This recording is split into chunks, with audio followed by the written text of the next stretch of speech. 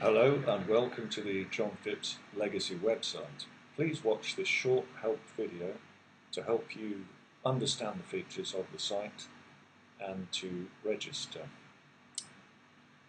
To register, on the main page, press the Login or Register button. On the second page, press the Register button. On the third page, please say what you are. You'll say alumni, old boy, girl. Please fill in basic details.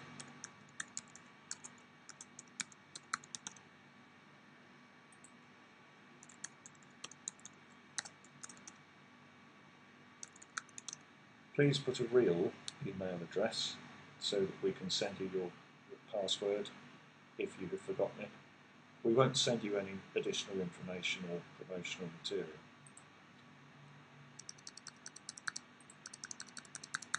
Password and confirm, and the year you started at the school. More important, the year you finished.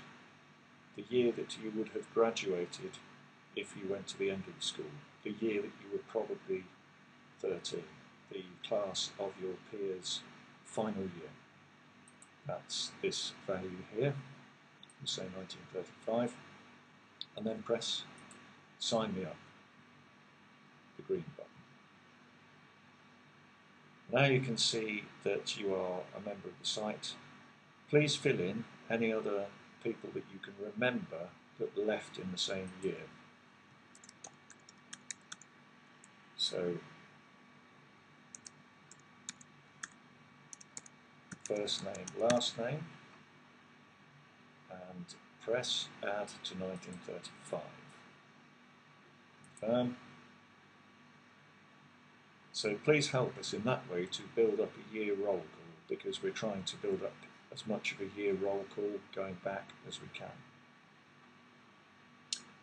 To upload a profile picture, and please do upload a profile picture, press Upload Profile Picture, choose File, and Create.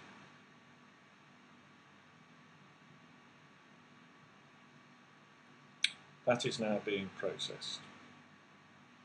To browse photos, we can go back to John Phipps there, and from the main John Phipps page, go to the timeline, which is the second tab.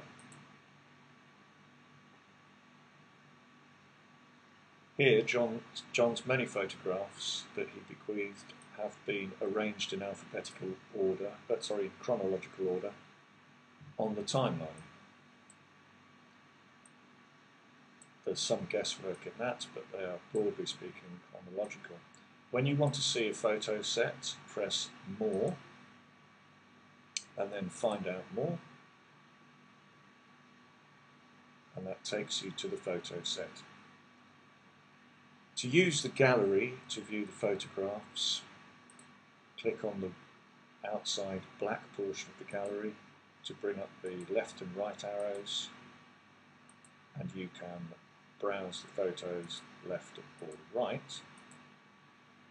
To see them full screen, press a thumbnail, again left and right chevrons or left and right arrows let you view the photo set. To leave a comment, there is one comment here already. Enter the comments field.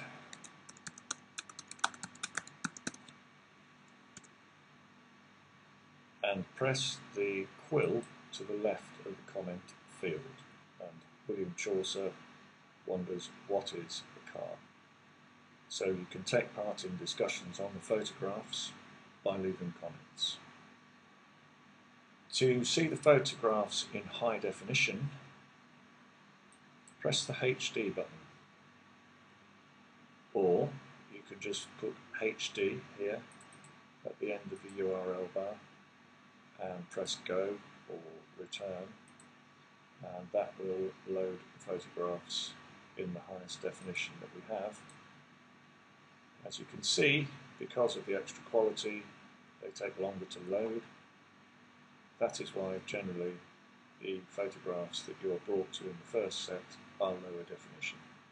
But these are now high definition, so you should get some extra benefit from viewing them like that. To tag a photo, which means to identify an individual in a photograph, let's say that's William Shakespeare, we can click on him and then type in the search box and a list will be brought up. We can see the person we want there. Press save. And William Shakespeare appears here. I'm sorry, the tags as they appear here are inaccurate, but I've retained the tagging so that we can build up lists of people in the photographs. To remove a tag, press here.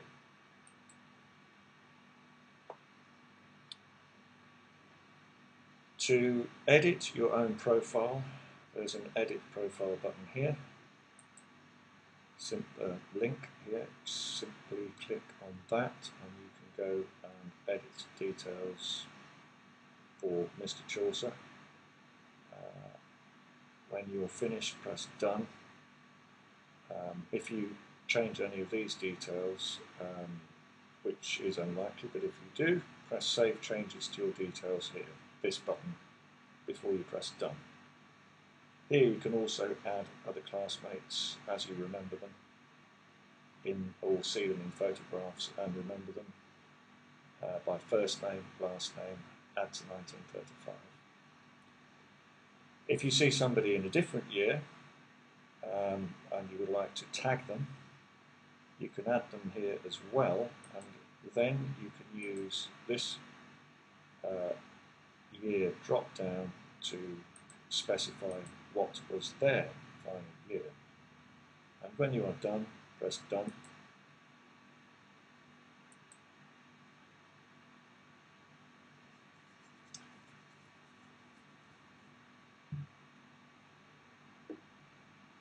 To visit, to contact somebody else that you can see is leaving comments, for example, Mr. Greg Dealey, I can see here, who has left a comment.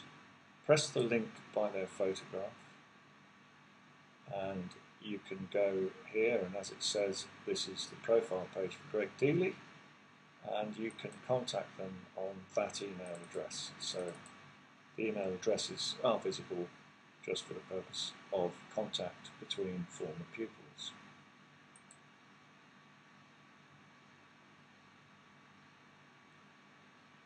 There are some other features to the site.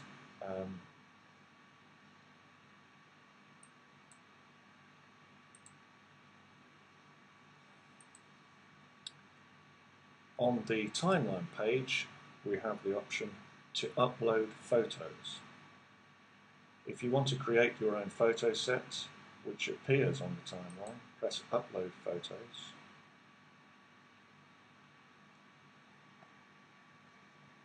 Here you are asked to log in again.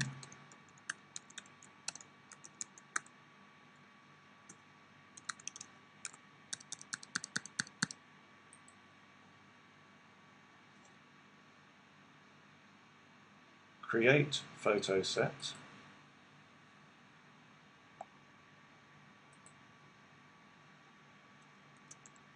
Name the photo set.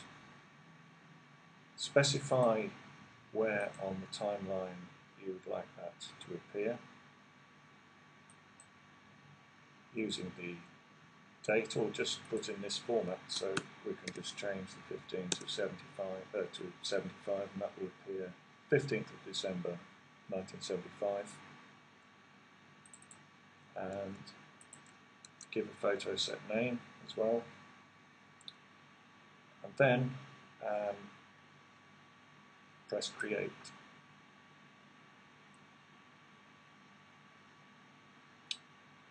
Then you can add the photographs, press upload photographs.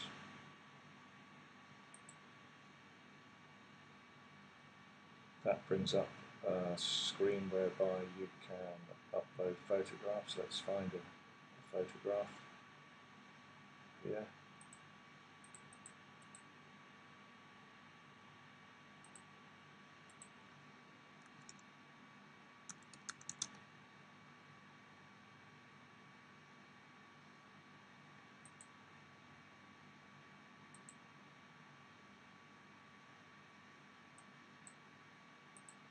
purposes of this demonstration, we can just reuse the William Chaucer profile picture, and you can just drag and drop that there, drag and drop if you have a modern browser, or you can use add files to browse to your directory or file or photograph. When you have the photo or photos, you can upload up to 10 photographs. Press start, and that will upload it. And now you're ready to publish. So if I press publish, then the photo set pilgrimage would appear on the timeline on the 15th of December 75. There is a lag before it appears on the timeline. It won't be instant. It should be a couple of hours because it has to go through a Google RSS feed. It's not instant, but it will appear on the timeline. So if you want to upload photos from the 70s or the 80s or the 90s, that's fine. You can do it here, or from today, this day and age, that's all fine. And press publish to upload them. I won't press publish for obvious reasons. So to view tributes, go to the tribute section, and we have some interviews with former teachers. Trixie Leach, or Mrs. Leach as we knew her, from the 70s, Richard Wilby from the 70s and 80s, Edward Doricott, who succeeded Richard Wilby, I think in the late 80s, and there's one poem there as well, written by an ex-pupil about John, written at the time of his passing, which is an illustrated poem. And there's some more tributes here from the funeral. And if you want to leave a comment on the site, just put the comment here.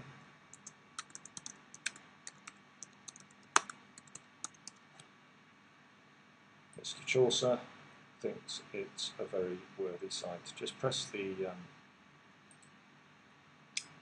quill here. Oops. Press the quill to leave the comment. And finally, and not least, John, to view writings, John spent an extensive amount of time in his retirement writing. Go to the Writings tab, and here you can see the chapters of his published selected memoirs, which are available in hardback, which were published by the John Phipps Legacy team, are available to browse online here. Each of these images is a link to a PDF, which is one chapter in the memoirs. And that's all. I hope you enjoy the site. Thank you.